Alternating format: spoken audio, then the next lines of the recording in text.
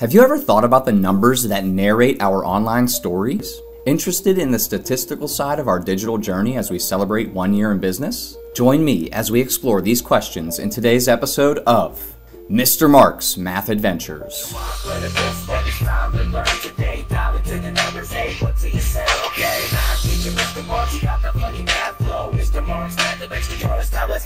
Hey math learners, Mr. Marx here, your friendly neighborhood math teacher. Remember, it's not just about getting the right answers, it's about learning and growing along the way. Now before we dive into today's adventure, remember to hit that subscribe button and ring the bell to stay tuned for future episodes. Now today, we're celebrating a very special occasion. First anniversary of all things Mr. Marx. And what better way to commemorate this milestone than with the language of the universe, mathematics. Now in our journey this year, we've gathered incredible data across different platforms. And today, we're diving into this data with math. Let's start with our website analytics on Squarespace. Now, as we get started, always feel free to use the companion worksheet. It's a great tool to follow along with the episode and to reinforce your learning. Companion worksheet is free to download, link down in the description. Now, over this year, our site has attracted over 2,400 unique visitors. Now, let's take a look over at YouTube. Wow, we have had over 241,000 views and gained over 40,000 subscribers. Our most popular video, on exponents in parentheses, is at over 60,000 views. Now on TikTok, we have mathed our way to over 4,800 likes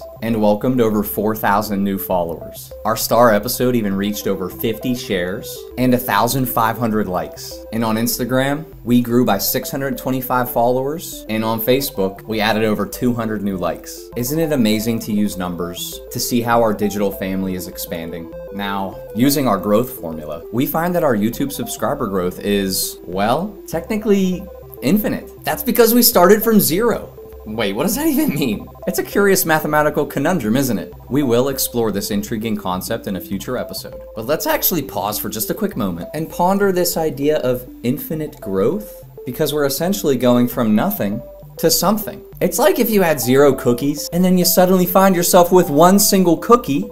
That's an infinite increase in cookies. While infinite growth sounds vast, it simply means we started our journey from the ground up. Hey, in a year from now, these growth numbers will be a whole different story. Maybe we'll get lucky and get to see some exponential growth patterns. And that's a wrap. As today's math adventure comes to a close, I want to express my deepest gratitude to each and every one of you. Hey, props to you for taking some time out of your day to do some math with me. I hope you followed along, and if you made mistakes, that's all good. Remember that every mistake is a step towards learning something new. And hey, Mr. Marx Math Adventures is holding a giveaway. Click the link down in the description to see all the giveaway details and for your chance to win. This is Mr. Marx signing off. I'll catch you next time with another math problem.